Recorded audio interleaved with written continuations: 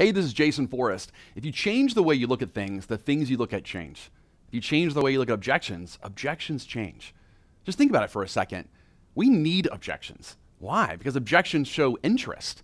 See, the problem is, though, as human beings, we have this psychology inside of us that whenever someone gives us conflict, we either want to fight and be too aggressive, or we want to flee and want to completely ignore the objection.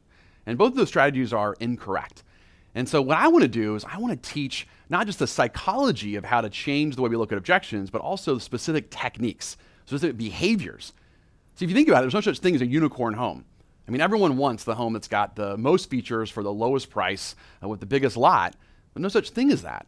And so the sales pro that's making the most money regardless of market conditions is the one that has the ability to overcome conflict, to force the compromise in a collaborative way. And so I want to teach that. I want to teach a 6-step process on how to handle objections. So they actually have a strategy they walk away with. I want to teach some specific scripts they can use to take a customer through that process of handling objections. I want to teach how to extract objections while you're going through the process so that you're aware of what the concerns are before the customer actually brings it up.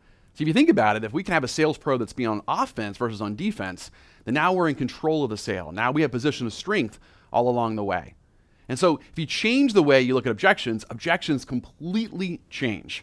And so going forward, when we're all building very similar homes out there, the one that wins is the sales pro that provides the most certainty with the most education, with a little bit of rapport.